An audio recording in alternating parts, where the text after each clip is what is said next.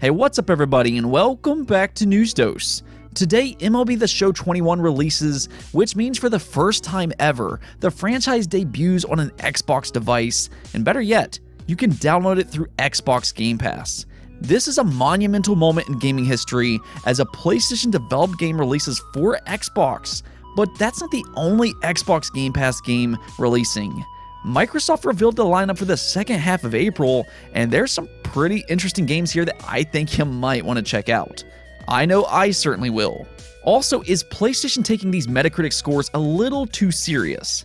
Now, I do understand that Metacritic scores can be a useful tool to find new games, but it seems like PlayStation's decision may revolve around Metacritic more than what you would think. So we're going to talk about that as well, plus plenty more. As usual, we have a lot of things to talk about as I keep you up to date with what's happening in the game industry. To start things off today, though, we get to talk about E3. It's almost hard to believe, but in just a little under 2 months, E3 will be upon us once again. No more Summer Game Fest, or as some of you like to call it, Summer Game Mess. Yeah, I know a lot of you are really excited for this year's E3. I am as well, but there are some notable absentees at this E3.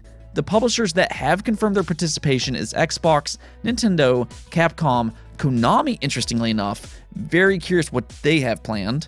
Also Ubisoft, Take-Two, Warner Brothers, and Koch Media. So there are some big names here, and we can now add Square Enix to that list, or at least to some capacity. Now, they haven't confirmed their own event or anything like that, or at least yet, but what they did say is that they will have an announcement at E3. What this could possibly mean is that a new Square Enix game is set to be revealed at the Xbox or Nintendo conference, assuming Square Enix doesn't have their own event. There have been some rumors that Square Enix will announce more Xbox Game Pass games, so that's something to keep in mind. For that matter, we're still waiting for more information on Final Fantasy VII Remake for other platforms. That was a timed PlayStation exclusive, and that ended earlier this month.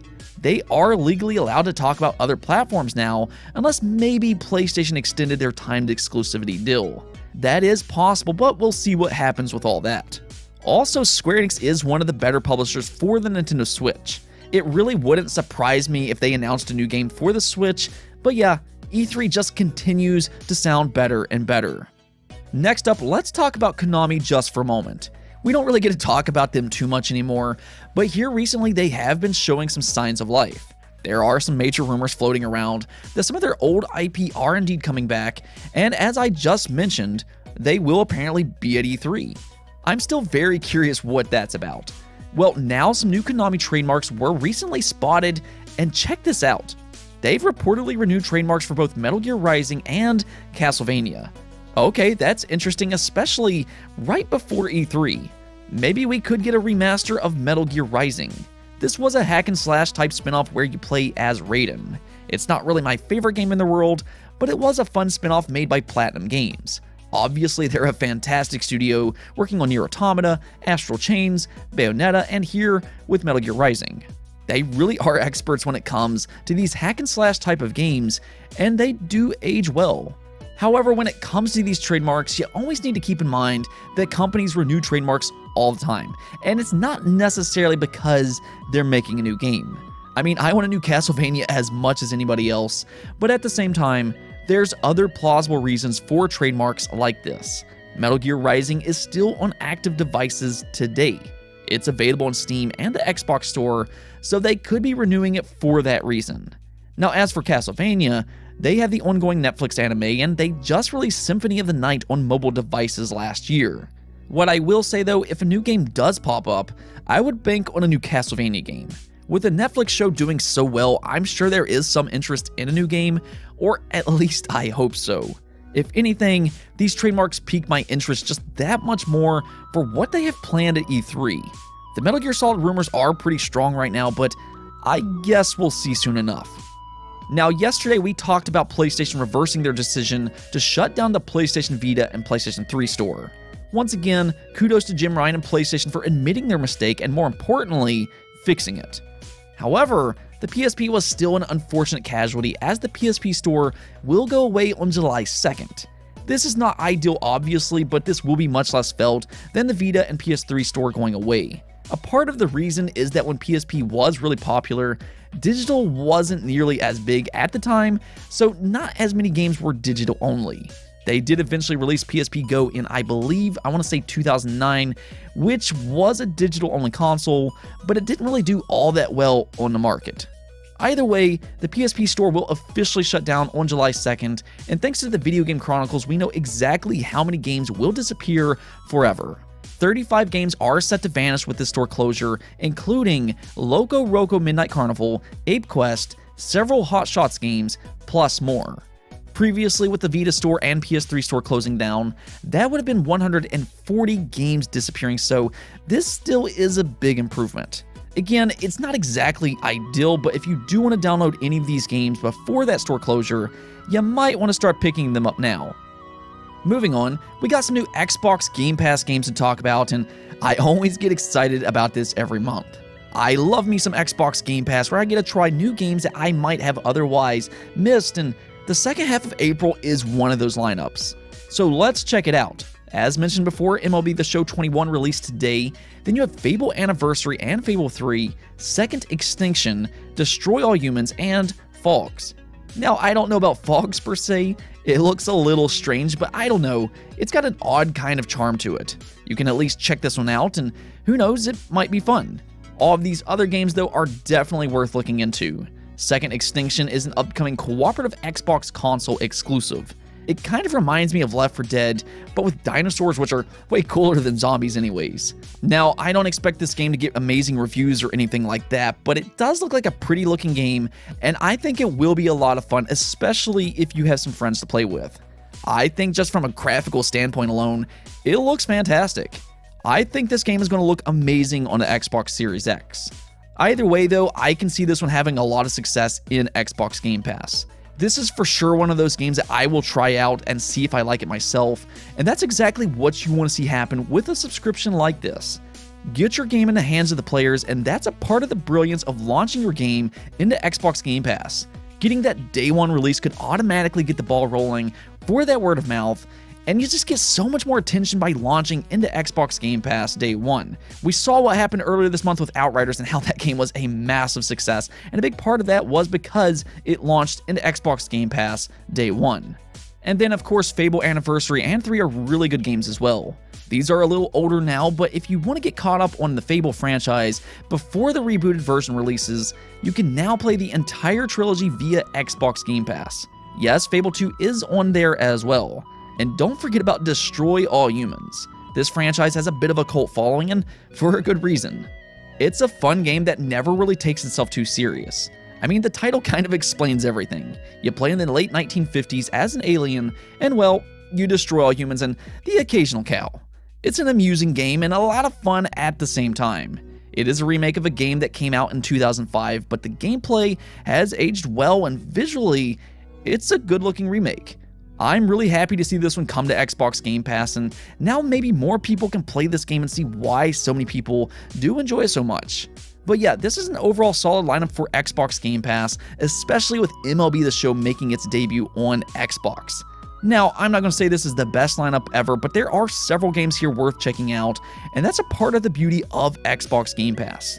Let me know in the comments though on which game you're looking forward to the most. Are you excited to try out Second Extinction? What about MLB The Show coming to Xbox for the first time, and also Destroy All Humans? Let me know in the comments below on what game you're excited for. Let's talk about PlayStation though. Metacritic has become a big talking point as of recent. Reportedly, the reason a sequel to Days Gone was rejected was not because the original had no success. On the contrary, Days Gone was successful with it selling millions and millions of copies, but reportedly, Sony rejected the sequel because the original did not review well. Well, this was basically confirmed by the Days Gone creative director John Garvin. In an interview with David Jaffe, he had this to say: "This is just the reality of Sony. Metacritic's score is everything. If you're the creative director on a franchise and your game is coming out to a 70, you're not going to be the creative director on that franchise for very long." So there it is. It was true after all. Even if your game has success, if it doesn't review well, you're unlikely to get a second chance with PlayStation. And before I really dive into this topic, I think this is a shame, and I'll explain why. Days Gone obviously sits at a 71 overall score on Metacritic, which if we just look at the number, it's an average game. However, I think it's important to note that fans do seem to disagree with critics here. User scores were pretty good for Days Gone, with an 83 overall score, and I've always noticed a lot of people really did like this game. There's even a new petition out to get a sequel, which is getting a lot of traction online. Last time I heard it had 50,000 signatures, which is absolutely crazy. So fans do seem to like this game, and that right there is the divide. The problem with Days Gone wasn't necessarily because it was just a bad game. I mean, sure, not everybody liked it, but it had some issues at launch that needed to be fixed. It had performance problems as well as technical issues, and that was something that several reviewers noted. What I think some people need to understand about Metacritic scores, though, is more often than not, these scores reflect a game's launch. Take a look at something like Sea of Thieves and Rainbow Six Siege as an example. Sea of Thieves launched as a bare-bones game and forever will remain as a 69 overall score on Metacritic. Interestingly enough, though, it turned out to be an amazing game in the long run, with Rare adding more and more content over time, and their success reflects on that game's overall improvement.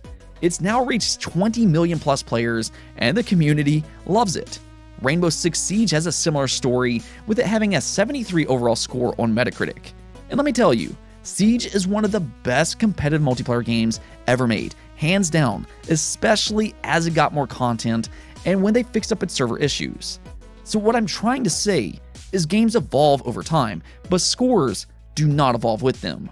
Days Gone isn't necessarily a multiplayer game, but it was a game kind of like that in how it improved over time. They did fix some of its launch issues with patches, and now it's just a better overall game, especially if you play it on the PS5. Now, we can sit here and say they shouldn't have released it with technical issues, and, well, that's a valid point, but at the same time, it's still a game with obvious potential, and I think that's why so many fans like it now. It did ultimately turn out to be the game many hoped it would be, it just kind of took a while to get there, but according to PlayStation, it's done too late. They've already rejected the Days Gone sequel, and it seems like they may not be considering the fans' opinion on this matter. It just seems like the whole reason not to have a sequel for this game is solely based on Metacritic without looking into any other metric. I hope that's not the case, because surely there has to be another reason not to go forward with a project like this. I have heard stories about this game having some troubled development in the past, and maybe that played a part into it. But I mean, we just talked about this yesterday, but thankfully Square Enix decided to go forward with Nier Automata after the first Nier performed poorly.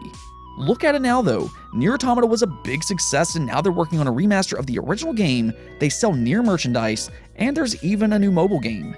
So thankfully they didn't give up on Nier.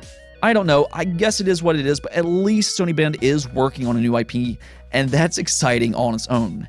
I'll be interested to see what that game is, and I do trust Sony Bend to make another good game. You know, Uncharted Golden Abyss was a good game, as I keep mentioning on this channel, and so was Siphon Filter, so I think that they do have a bright future. Sure, this new IP wasn't their first choice, as their planned sequel was rejected by Sony, and I know a lot of fans want a sequel, but at the end of the day, I am excited to see what they bring out next. In many ways, I would actually prefer a new IP, but there are a lot of people out there that do want a sequel, and again, I know it was Sony Bend's first choice. And onto the poll of the day, we continue to hear a lot about xCloud. They just expanded xCloud to iOS devices, and the beta is rolling out now. That's cool and everything, but what if Xbox decided to release their own dedicated Xbox handheld? Would you buy something like that? And 60% of you said yes. I hope you're listening, Xbox, because there is a portion of your fan base willing to buy into an Xbox handheld. Let's make this happen. As several of you pointed out in the comments though, there is a good chance that if Xbox did do something like this, xCloud could end up being the primary reason. They might not necessarily do offline games, but instead make a 5G device to play Xbox Game Pass games. That would definitely limit its reach greatly, but at the same time, I think it would still be an intriguing option. They've really been trying to sell these third-party controllers for phones here recently, but I think the next step is to just make your own handheld. I mean, if it's good quality, some people would be willing to buy it. I know I would rather just turn on a device that's meant for games rather than having to connect a controller and then take it off every time I'm finished playing. It also eats my battery, and I just feel like I'd rather play on a dedicated game device rather than on my phone. That's just my opinion though, but I'd love to see what Xbox could do with their own handheld.